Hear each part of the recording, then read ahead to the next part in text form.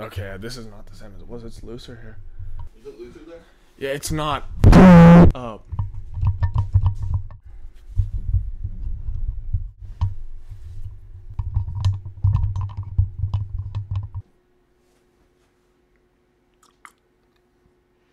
All right. So, here we are. This is the 5th episode of the moGcast, and what we're going to be discussing here is how we should study our Bibles and why we should study our Bibles. Right now, please subscribe to our YouTube channel, check out our Instagram, and check out our website. And as well as this video being on our YouTube, we'll also have this podcast on all other audio platforms. The link to those will be down in the description. So, before we jump into how we should study our Bibles and why we should study our Bibles, let's open up in a word of prayer.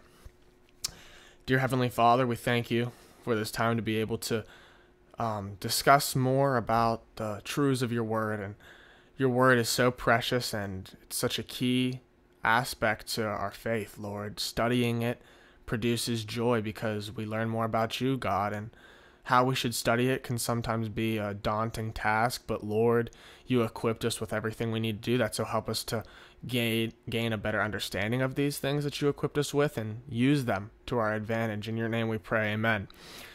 Okay, so to start off here, the Bible, 66 books. We have the Old Testament and the New. And a lot of times, whenever people jump into the Bible, a lot of times they hear from the gospel. They hear a lot of the main verses. A lot of people know John 3:16, for God so loved the world verse. And we usually think, okay, yeah, I know the Bible generally pretty well. I'm going to church every Sunday. I'm hearing from the pastor. I'm good to go. I'm involved in fellowship, but we're not really ready to give that defense, that apologia that we talked about in a previous episode on why we have hope. But then the question is, okay, well, why should we study this? And how should we study this? Because it's something that can seem like a very useless task. This is a book. But we know in 2 Peter at the end of the first chapter that we know that it was written by men who were inspired by the Holy Spirit. And that changes everything about what's in here. This is God's word because God wrote it through men. And a verse that we're going to look at first is 2 Timothy 3:16 through 17, which reads, "All scripture is breathed out by God and profitable for teaching, for reproof, for correction, and for training in righteousness, that the man of God may be competent, equipped for every good work." And this verse pretty much tells us exactly what scripture is. It's God breathed, and it's profitable for many things, as read in that verse. And so this verse right here is a very good reason for why we should study our Bibles. We want to live more like Christ. As Christians, we're called in Romans 8, verse 29, we are called to be conformed more into the image and likeness of Jesus, God's Son. And we can't do that if we're not studying his word. And we need to be in his word daily, not every Sunday, and it be pharisaical and just check it off. And what I mean by pharisaical is whenever you look in the Gospels, you see the Pharisees, who were the religious leaders, and they kept everyone underneath the law whenever Jesus came to give grace. And a lot of times we can think, we need to show up every Sunday in order to be approved by God. And because that's a very easy notion that our flesh falls into, is wanting to work for things. And so sometimes a reason whenever we're studying the Bible is we think, okay, you get caught up in, checking it off. I read it today. I read my little devotion on my phone. Or I opened up and I read a psalm real quick before I got on the bus and went to school. Stuff like that. But how many of us are really taking the time to sit down, getting rid of distractions, and studying the Word of God and communing with him? daily. And how many of us are allowing this to transform our lives, as we just talked about in 2 Timothy? How many of us are really looking for the correction and for being able to be trained in righteousness? How many of us are just having it go through one ear and out the other? How many of us are really seeking in prayer, okay, let me look how this can be applied to my life? Because it says that the man of God does these things so that he may be competent and equipped for every good work. And so this is a very good reason why we should study the Bible. Is it conforms us more into the image likeness of Christ. It sanctifies us further. It teaches us more about this God that we're serving, because we need to know who our God is. Just like a husband and wife, whenever they get married, they know each other in this very intimate level. We need to know our God in this very intimate level. And I'm not saying it's a marriage type of relationship, because it's not. But it needs to be with that kind of intimacy where God's not something that we only see on Sunday. God's something that we're seeing every single second of every day. That's something that we can really easily get caught up in. Is, okay, God's only here whenever I'm at church during worship. God's only here whenever, something goes wrong in my life and I need him. And that's very cliche to say, oh, we only come to God whenever we need him. But it's true, and we do that. But whenever we're in his word, which is a reason why, is we see why we should honor and praise our Lord, not just whenever we're in the valleys, but when we're on the highest of mountaintops, is because he is a God who is worthy of our praise. And why we should study this scripture is because we learn about it. In Psalm 119:9, it says, how does a young man keep his way pure? By living according to your word. Now, this is a question I have. How can we live according to God's word if we don't know his word? This is why we ought to study it, because whenever we know his word, then we can apply it to our lives and keep our way pure. And we need to keep our way pure because in Titus it talks about how we should live lives that people cannot criticize and point out and say, hey, I thought this person was a Christian. Well, the way they're living isn't a way worthy that I see fit for changing my life. We're called to be holy. And not just holy, we're called to be set apart for God, for God's kingdom, for his purposes, for his will in our lives. This is a reason why we should study it. So now, for a second verse for why we should study the Bible, we're going to hit Joshua 1:8, which reads, this book of the law shall not depart from your mouth, but you shall meditate on it day and night, so that you may be careful to do according to all that is written in it. For then you will make your way prosperous, and then you will have good success. When does it say we should study our Bibles? Does it say we should only study our Bibles, or not study, but meditate, study, go hand in hand? When does it say we should do that? Does it say only Sunday? Does it say only a little bit in the morning, half-heartedly? No, it says we should meditate on it day and night. And obviously it's like, oh, wow, this seems like a hyperbole saying, how can I do this day and night? I have tasks I have to do. Yes, we do.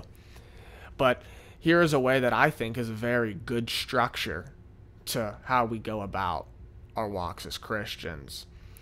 We read the Word of God, we study the Word of God, and then we, through prayer in the Word of God, if we're generally going to read our Bible and study it, it goes hand in hand with prayer. As we're reading, we should constantly be praying. We shouldn't just read not only for intellectual knowledge, but we should read to commune with God and have our hearts be transformed. So reading the Word is first. Then praying on what we're reading in the Word, digesting it, as it talks about in Psalm 1, where we're going to go right now. Psalm 1 talking about the righteous man versus the wicked. The righteous man meditates on God's law day and night. And what that word there in the Hebrew means, meditate, is what a cow does. A cow chews its food, spits it up, and then eats it again and keeps chewing on it more. That's what that Hebrew word means, meditate, in Psalm 1. So what's that a picture of? We're to read God's word, chew on it mentally, think, okay, what is this passage saying? spit it back up, in a sense, and then go back at it again and keep searching it. That's what that word meditate means. Now, I can tell you that word meditate, that's not just hearing from Sunday just from our pastor. That's not meditation.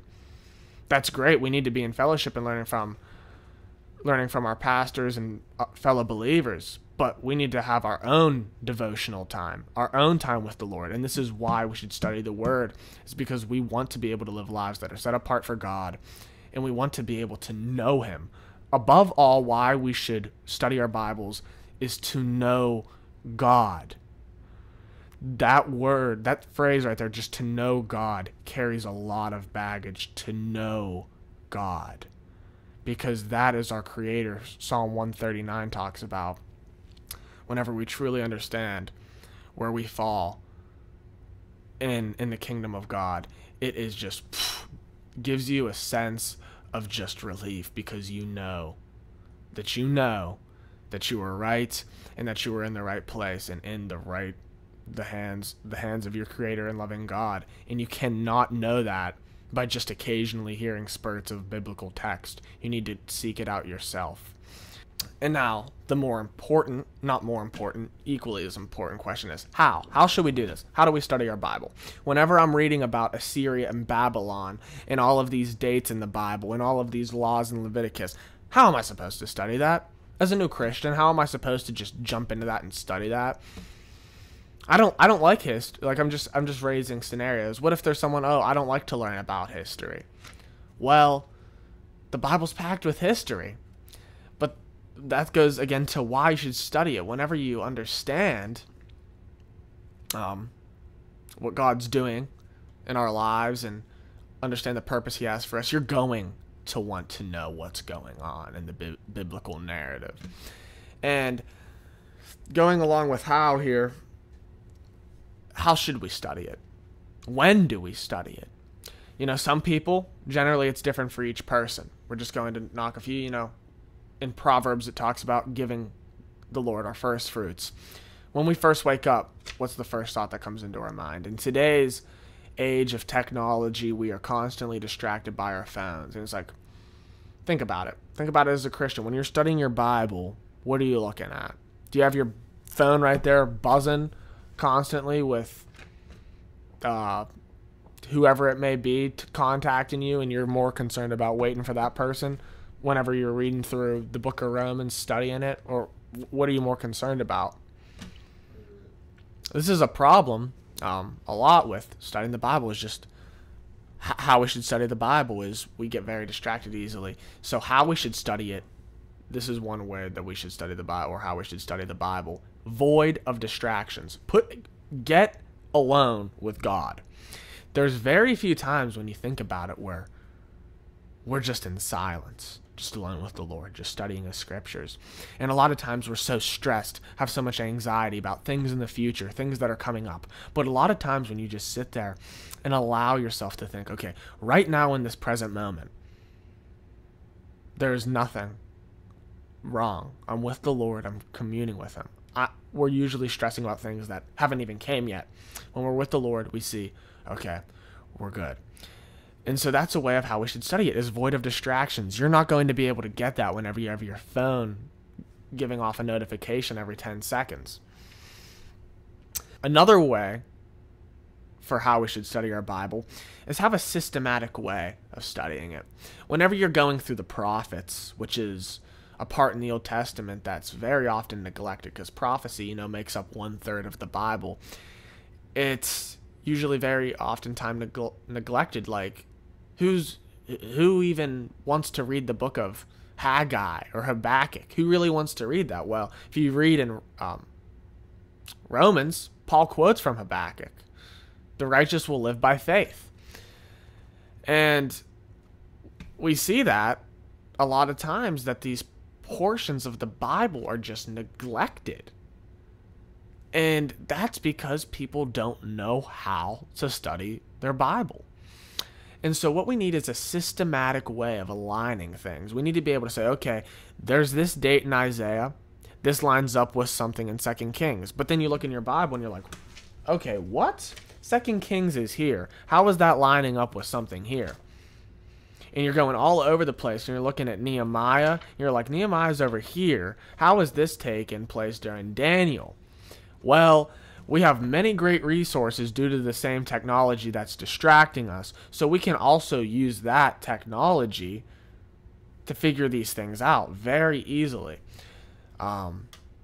Yes, I was being sarcastic. But whenever we do this,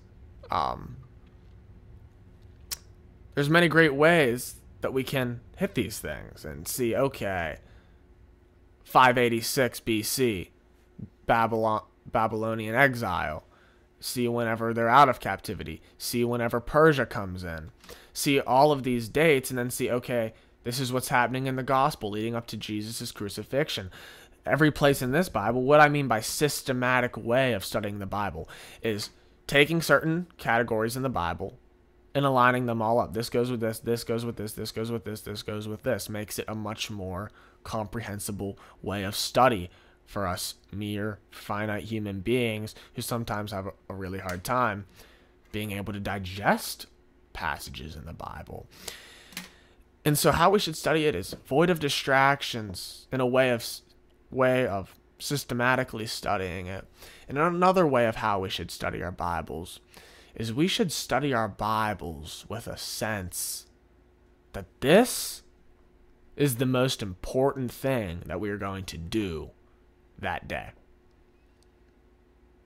This is our sword, and we know that Paul talks about how we don't fight with weapons of the world. We fight with spiritual weapons that God equips us with. And we know in Ephesians that we have the armor of Christ. And this is just something from personal experience, I think, is the praying on each morning, the armor of Christ. Warren Wiersbe talks about it in one of his books.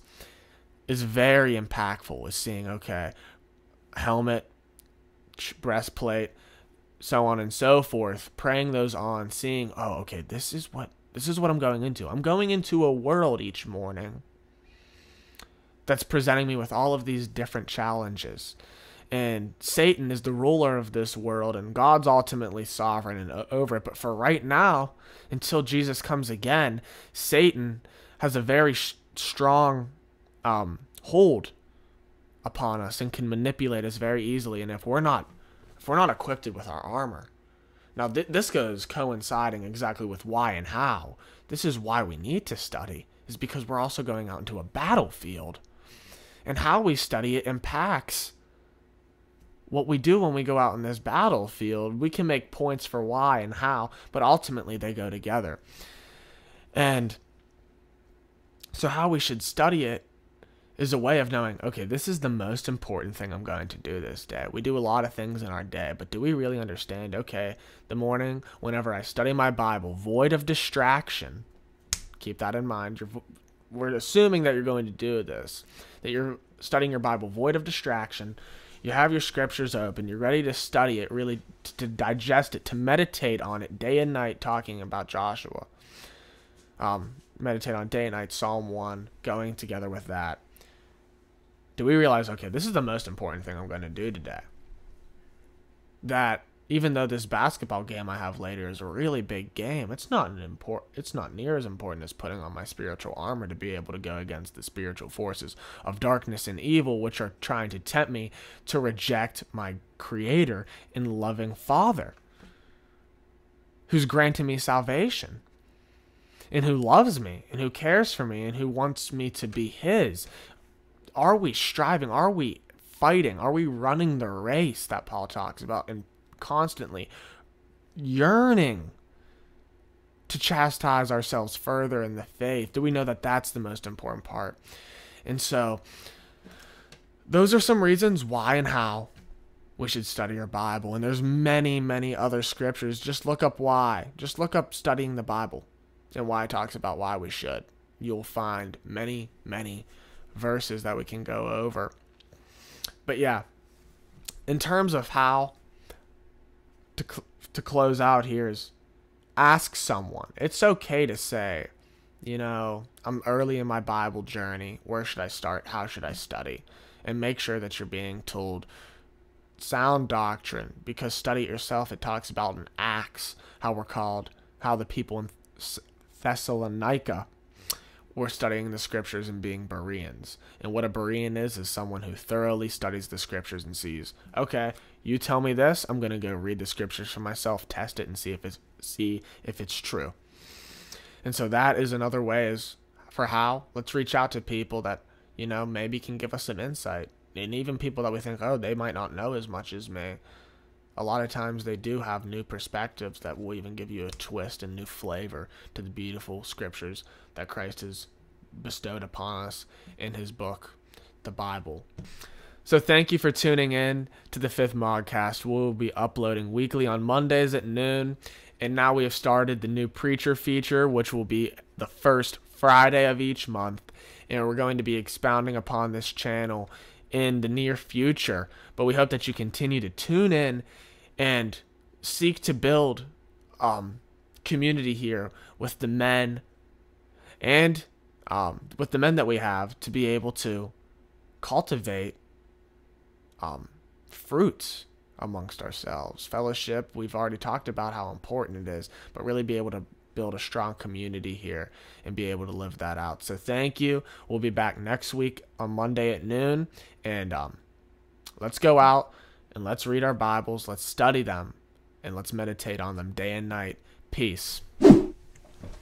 What's Gucci, man?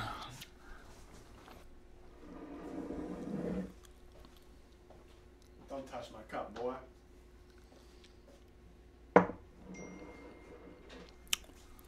Thank you for watching this fantastic episode where Grant got to explain a little bit and how you should study the Word. As mentioned before, please subscribe to the channel. Get into that discussion board below. Also linked in the description is our audio platforms, which we're still working on. Our website, which we're still working on, so it's not there yet, but should be very soon. And make sure to check out the other videos on the channel. We really appreciate you guys just being a part of our community. And we really want to grow it, and we really want to make it something special. So thank you for joining us on this vision. God bless.